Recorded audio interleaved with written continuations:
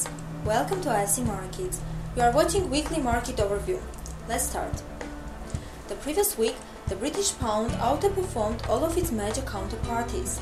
The sterling against the US dollar jumped by 2.08% to 1.6748, the highest since November 2009. Next, the Australian dollar continued the upside for another week, rising by 1.02%, followed by Japanese yen bouncing up by 0.82% against the US dollar. The Swiss franc and the euro increased by 0.77% and 0.54% respectively. Lastly, the Canadian dollar also rose versus the US dollar by 0.51%. The major currencies were benefited by US dollar's weakness the previous week after worse than projected employment data for January. The US dollar index dropped by 0.76%. The best performing currency, the British pound, was well supported the previous week by Bank of England forecasts for higher growth. The central bank revised its forecast to 0.9% from 0.7% GDP growth in the fourth quarter of 2013. In addition, the sterling exploited US dollar's weakness. Moreover, the cable rose to a more than 4-year high by overpassing major resistance at 1.6744.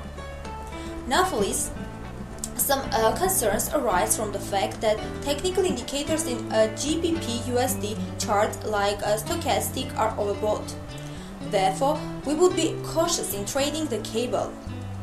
The Australian dollar advanced back to resistance at 0.9067 against the US dollar the previous week. The currency pair managed to maintain its upside bias for a second week despite weaker than anticipated employment. It should be reminded that Reserve Bank of Australia stated that key rates would be kept unchanged, and that has limited bearish potentials. The Japanese yen was also stronger against the dollar, with the USD-JPY Forex pair going as low as 101.36. The Swiss franc and the euro outperformed the greenback as well the previous week. On Friday, European countries' GDP growth data were stronger than market expectations. The Eurozone flash GDP increased by 0.3% in the fourth quarter of 2013, while projections were at 0.2%. The US dollar was weaker across the board the previous week. Initially, the greenback was steady before Janet Yellen's first testimony since her appointment as Federal Reserve Chairwoman.